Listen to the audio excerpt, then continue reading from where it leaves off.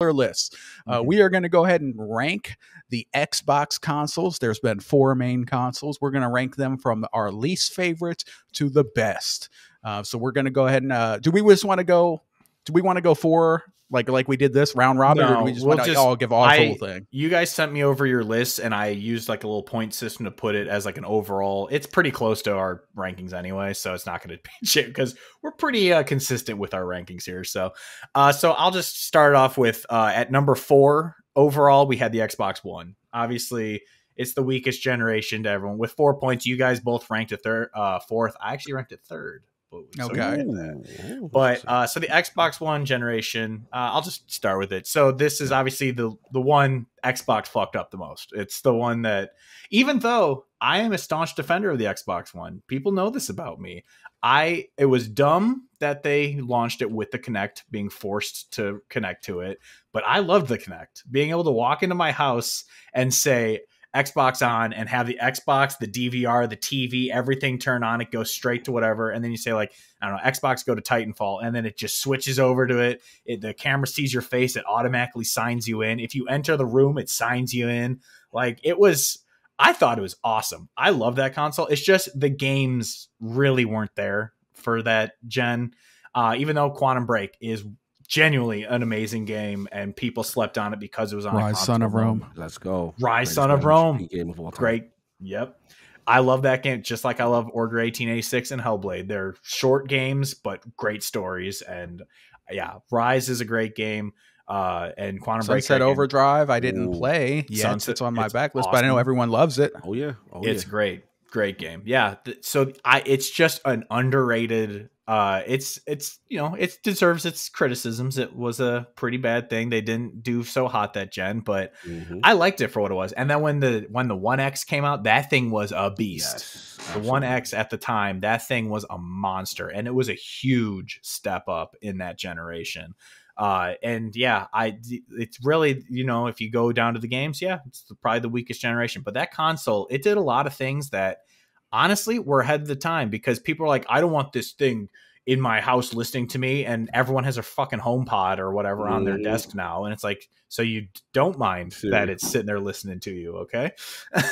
So I just think it was a console that was ahead of its time. The little picture-in-picture thing, that looked like crap, where you had like the little thing. Like, but you can watch the game though. Yeah, you can watch your game and you're like, right. Kind of looking up at, like, I can't see it. It's taking up a third of my screen. I still can't see the screen. So like that stuff was, and the UI was terrible, because that's when they were trying to integrate it with Windows at the time. Was horrible. Yeah, that was horrendous. But overall, I like the gen. So I mean, I put it at third overall instead of fourth. So, but you guys go off on how it's the worst one, obviously. But yeah, we had it in fourth. I'll just say, rest in peace, Xbox Lizard. Scalebound. Wow. Scalebound, we missed you. Yeah, they canceled Scalebound. I was excited. I mean, it didn't look very good, to be honest with you, but I was hoping that they would pull it together and it would be good. But apparently it sucked, and it got the axe. So RIP Xbox Lizard. Xbox One was the generation that ruined everything. So I have to put it at 4 for that reason, because they fucked it up. They dropped the ball. Don Matrick energy out there. You don't like this online? You don't like get a damn 360. Play the 360 and quit crying, bitches. Be like, all right, well, we're just not going to buy your console. So, what is there to say, Cog? Yeah, take it away. It's a very unfortunate era, but Hodge, to his point, there was some moments. I wanted to shout out Titanfall debuting on Xbox One. Dude. I remember picking that bad boy up and was really blown away. And at one point, it was exclusive. The first one and stuff like that. So yeah, I mean, look, that we talked about Rise of the Rome. I still agree with Maddie that I felt that their launch lineup was far superior to PS4 at the time. I had the PS4 and I loved it, don't get me wrong, but it's kind of very indie centric and stuff like that. And I remember playing the Rises, the Capcom Dead Rising 3. We had a Forza at launch. And yes, Hodge, I was also a Kinect fan. I was the guy doing the Kinect fitness and all the foolishness. So yeah, look, they butchered the generation. The messaging was absolutely horrible. We are not going to say that this thing was not the worst of all of the potential. All of the potential it had. It should have been way bigger than what it was. And yes, people eventually did they were too ahead. And they were too aggressive with being ahead and trying to force people into this vision. And that's what did them in. Ultimately, they ended up being proven right. But it's just the execution was just mishandled. Mm-hmm. Yeah, absolutely. So, all right. So that was the Xbox One. I don't have I echo a lot of what you guys said. It wasn't all bad. There was some good games. The hardware was okay, especially the One X, very powerful. Game Pass came out in this time, of course, so that was awesome. So there was some good stuff, but ultimately they fumbled so bad at that launch. And then there was a couple of dry spells. And yeah, it was unfortunate, but it wasn't all bad, but it was the worst in my opinion. But Hodge, what's going on for number 3? So number 3, you guys both had 3. I had at number 4. This is my least favorite, is the original Xbox. It's not that this is a bad console by any means or anything. It's just that with me, I never owned the original Xbox. Obviously, I think back to the LAN party days of going over to friends' houses and just everyone putting the TVs next to each other, playing Halo. That was the greatest thing you could do. That was because it came out in 2001, so I'm a little younger than you guys. I was 10 when it came out. So that was a sleepover game. Like, you have all your buddies over, like, we're all sleeping over playing Halo till 5 a.m. Like, that was the shit. But when I think about the overall console, like, obviously it brought Xbox Live, it brought in achievements, it brought in the Ethernet port to the system and everything. Like, it was a great thing. But the PS2 obviously dominated at that generation, but it was a great console. It's the one I have the least memories with, other than kind of the Halo LAN parties. Like I said, I wasn't into a lot of the exclusive Xbox One or like Xbox original games and everything. So it was one I just don't have as much of a connection to. And I thought the Xbox One it had a more excitement to me for some reason, even though obviously it failed a lot worse than this console did. But yeah, it's a great console. It's just, I like the Xbox One just slightly better. But yeah, what do you guys think about the OG? Yeah, you're also younger than us, Hodge, so that might be it too. I think. Yeah, well, that was back when I had the consoles that were given seasoned, seasoned heads. Yeah, no, I got the consoles that were given. I didn't buy them back then, so I feel you, brother. That's why I didn't have an Xbox. It makes sense what you say. I'm sorry, Ben. I could cut you off. Continue. Oh no, you're fine. Yeah, so just Xbox original, I'll just say, it was a good console. They got slaughtered by PS2, of course, but they were in the building, though. They showed up. They had The Rock. If you smell, he showed up. He was marketing the Xbox, and it was great. Xbox had some of the best games of all time. The original, for me, they had Knights of the Old Republic from BioWare. Such an amazing RPG, such an amazing Star Wars story. And then BlackRock followed it up with Knights of the Old Republic 2. These were both exclusives. Of course, they had Halo was dominant. Did Gears come out for the original Xbox, the first Gears? I don't remember. That was 360? Yeah, it was 360. Mm-hmm. Yeah, so the Xbox original, it had limited amount of bangers, but they were definitely there and they were impactful. And really the only reason why I put the original Xbox over the Xbox One is because the original Xbox started it. It didn't kill it. So I'm just playing. But Cog, hit a Xbox, hit us. Yeah, man. This is nostalgic for me. Obviously, from New York. City, the console was born on my birthday, November 15th. Bill Gates, like you said, The Rock, they come to New York, they debut the system. Okay, I gotta at least find out what this Microsoft console is about, right? I came in very, skeptical, like, what is this? And for me, it was like you said, this is around the time PlayStation is completely dominating. But when I get it, I'm like, man, these games look better, they perform better on the Xbox console, and I'm a techie, so the first thing I saw was like, wow, they're doing this bandwidth with broadband as a mandatory thing, hard drive in the box. Wow, this is interesting. And as a guy that loves music, Hodge, like, custom soundtracks was a thing. Like, being able to say, okay, I don't want to listen to the game developers' music. I can burn my CD, rip tracks, and play whatever I want to the games I'm playing. And it was the debut of Xbox Live, because Xbox Live also, I was an alpha tester, and I thought that was amazing. I'm playing Ghost Recon, talking to someone in Australia, and I'm just like, what is going on? This is the future of gaming. Like, couch co-op, we love that, but this was into the franchises, it really hit home. Obviously Ninja Gaiden, it's the original Splinter Cell, so many games that I was just like, wow, it was short-lived, but it was such a quality console for as short as it existed. And I was just like, man, I want more of this. I like where they're going. So yeah. And last thing is, as a Sega kid, you know, seeing the Shenmues and stuff like this was the spiritual successor to Sega for me. I didn't have a home. I was a refugee. My Dreamcast died. It was over for me. I didn't have any. And I see Sega games on this platform with the controller, and I'm like, yo, this is kind of Dreamcast energy. So yeah. That definitely started my love for Xbox for sure. Yeah. And Halo, of course. I mean, 10 TVs and the king and everybody. I got everybody from my block bringing TVs and Ethernet cables and learning how to, you know, do this thing just to play multiplayer matches on Blood Gulch and hang them high and to the 2, 3 in the morning. I got the whole project, the whole block playing with me.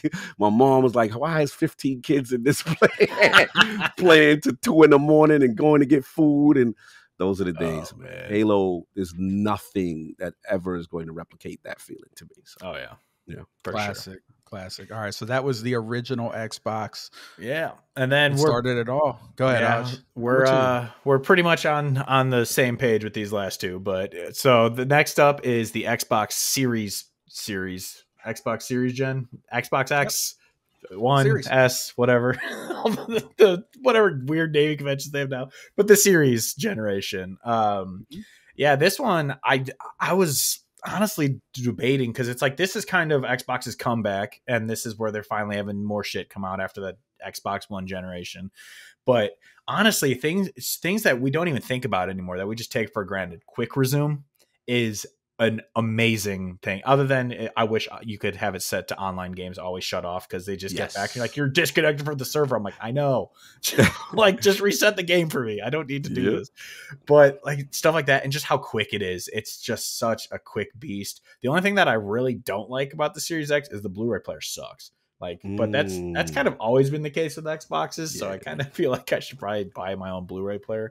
But other than that, it's such a beast. It's so powerful. Honestly, it's a slick looking system. I love the slab. I think the PS5 is ugly as sin, but the Series X, that just the monolith, it just looks good. Yeah. Oh, you got the Duke sticker on there too. The Duke logo. Oh, that's clean, brother. That's what I'm talking about. My man been nice. Salute. Yeah, I just think it.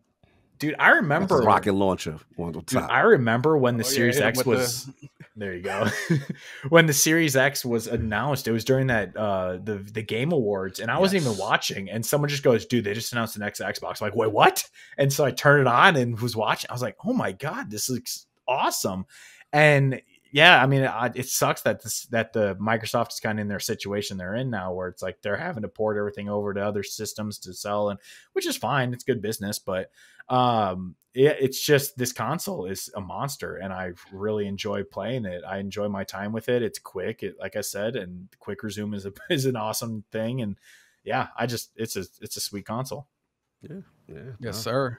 Cog, what's your Series thoughts? Yeah, Series, man. We're living it, right? So it's like it's hard to gauge, but at the same time, I have to be fair in the sense that, like, outside of, you know, 1 or 2 uneven years, I would say, as far as software output, I actually did a spreadsheet, and I don't have time to do it right now to go through everything, but, you know, of each year of the Series console's existence. And what I found surprising was the amount of games I've been playing on this damn console. So it's funny to me when people try to tell me they have no games. I'm like, oh, not according to my spreadsheet. And these are games that just are resonant to me, right? That I'm leaving out other things that people would consider super popular, and how's that not on your list?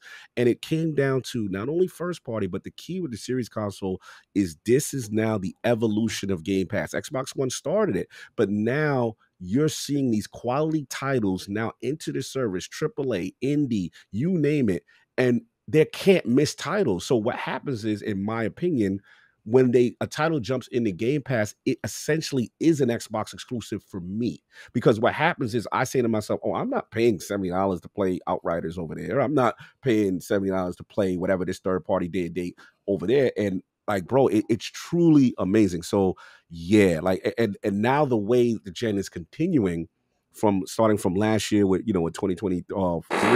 Sorry for the noise. That's not my stomach.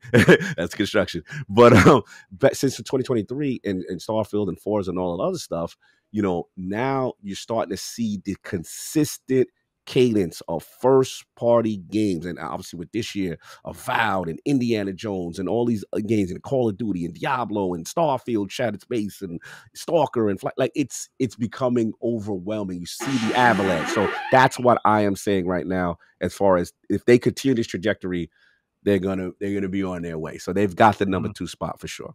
Apologies on the sound. Absolutely. Yeah. So the series for me, I absolutely agree. It was my number 2 as well. And I love this console. I don't always agree with some of the choices that they've been making lately, but I got to say that this console right here is a beast. This thing is dude, it is sleek. It is sexy. It is powerful. It is absolutely silent. You cannot hear a whisper. You can get right next to it, put your ear right next to it. You won't hear anything. The PS5 is pretty quiet too, but you hear the fans on the PS5 sometimes. You don't hear a damn thing on the series.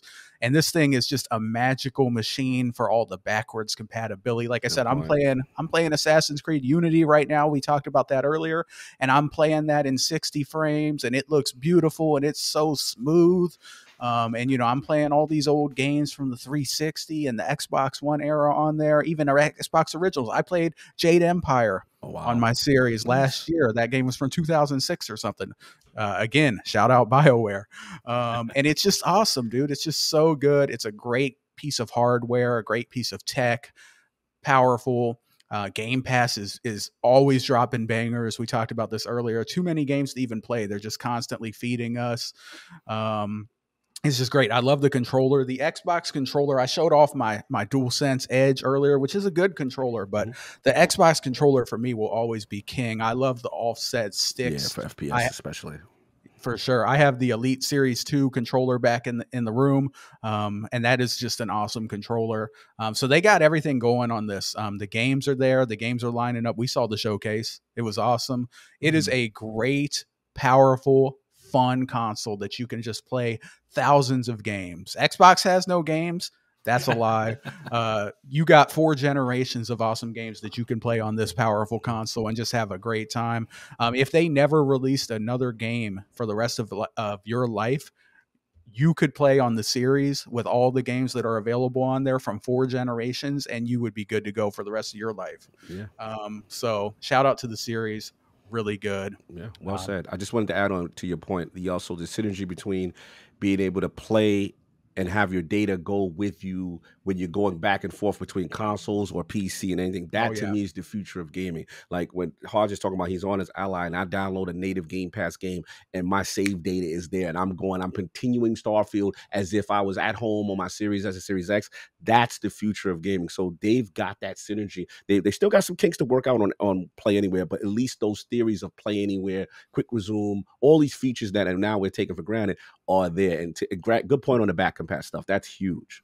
Yeah, I didn't even. That completely slipped my mind because, especially with the Series S, like that was such a smart move. It sucks that people are kind of it's holding games back. I'm like, I don't know how true that is, but the fact that I can have that as I just like you, I have the X screen, have that thing on the go if you want, or just the fact that if I want that in my bedroom and my console out in the living room or whatever, I can just, if I want to go lay in bed, I can switch over to the Series S. And it was such a smart point for them that it's not going to outsell the PS5. No one's going to think it's going to outsell the PS5, but they can sell this $300 console as everyone uses it as their secondary console, and they can just play Game Pass games on it. It's almost kind of like a little Apple TV if you want to use that, or a Amazon stick or whatever. Like that's kind of what it is. And it's used in that way, and it was a really smart move to have that cheap SKU for people to come in and use it as their Game Pass machine or whatever. Like obviously the Series X is my favorite because it's way more powerful, but having that Series S is just that kind of that secondary for people is a really smart idea. Yeah, it's awesome. It's going to be really hard to top the series, but there was one console that topped it. I don't even need to announce it. But yeah, it's the 360. Take it away. It's no doubt it was the unanimous number 1. It's my favorite console of all time, the Xbox 360. This thing was an absolute just it dominated my teams. Like it was the first console I bought with my own money.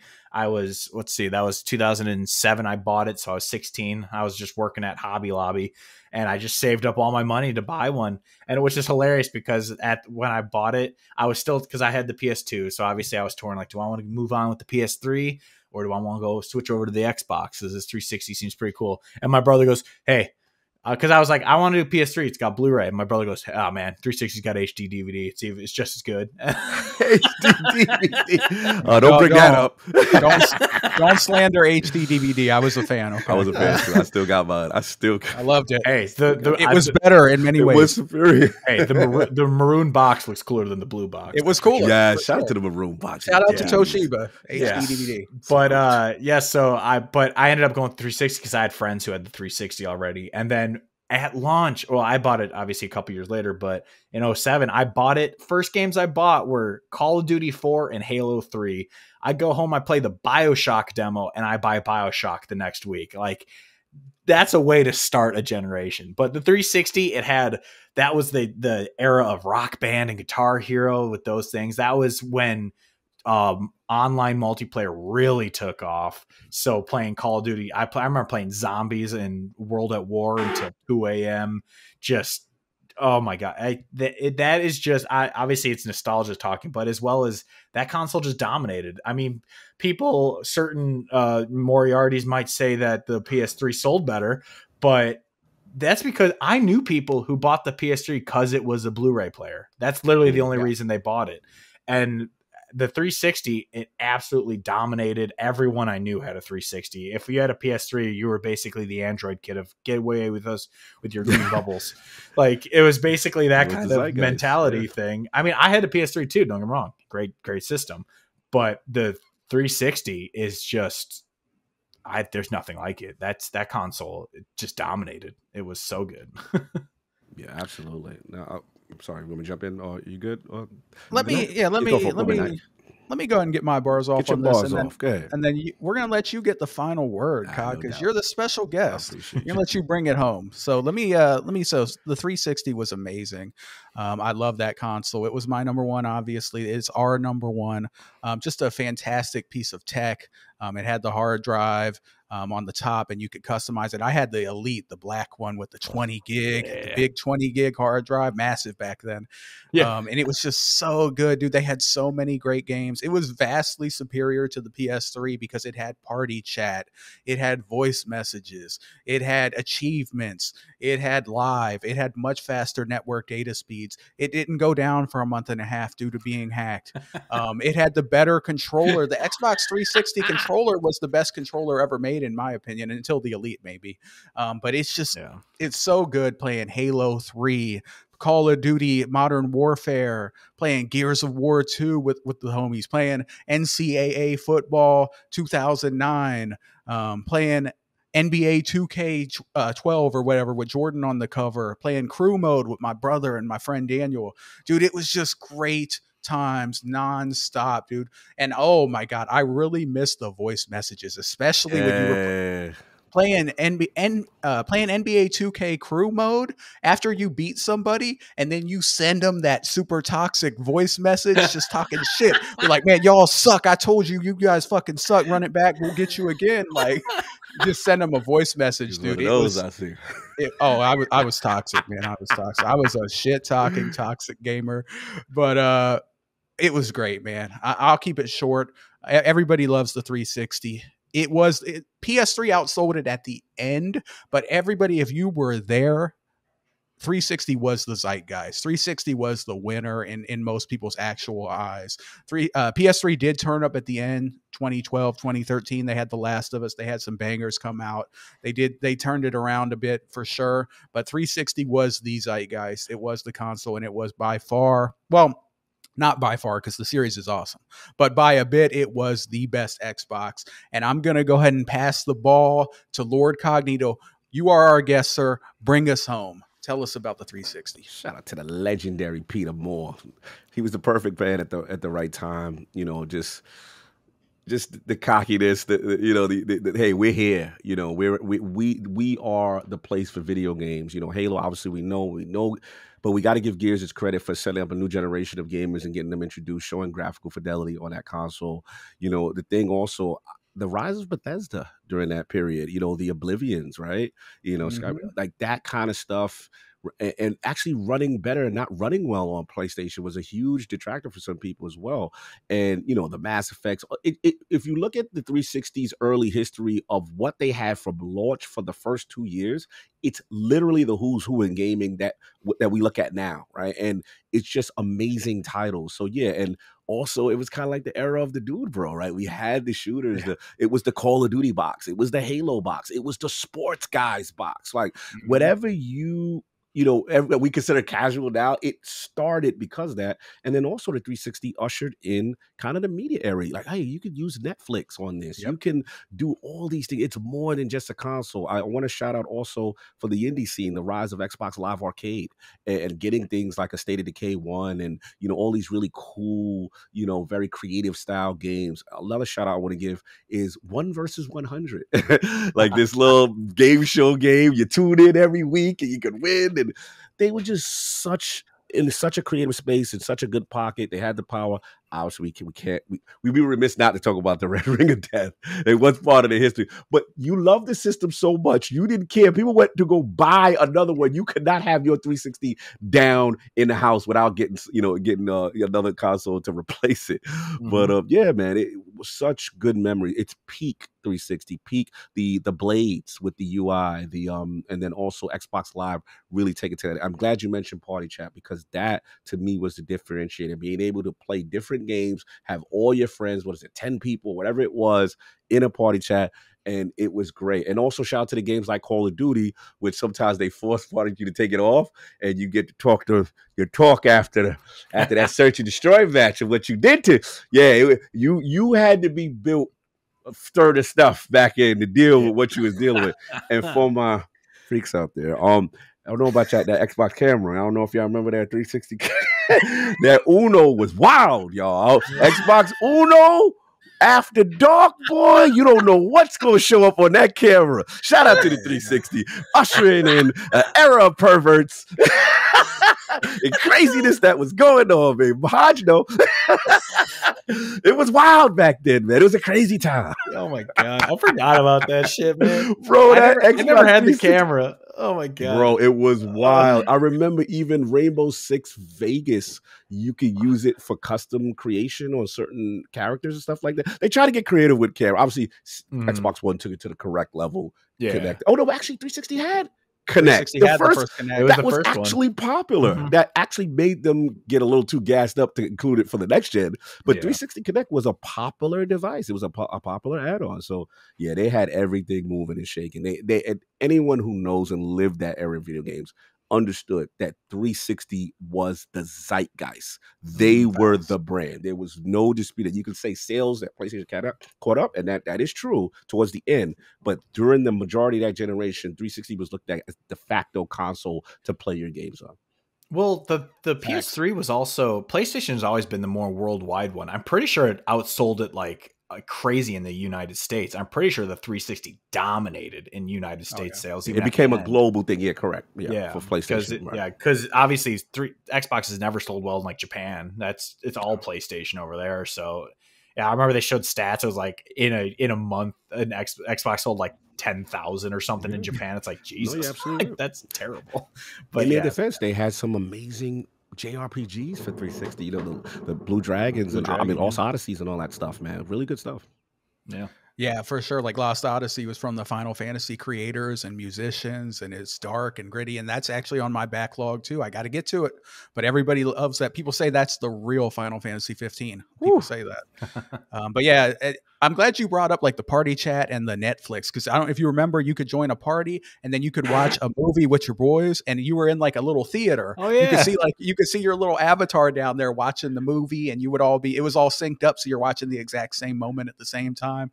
That was cool. And yeah, man, it was just it was just a special time, man. The 360 was just so good. It didn't even care. You got the red ring of death. You was getting another one. It doesn't matter. Yeah. I know people who had like 4 red rings of death, and they still went out and bought another one. That's how good it was. It was like crack. People was hooked on the 360, and you had to be there. Absolutely.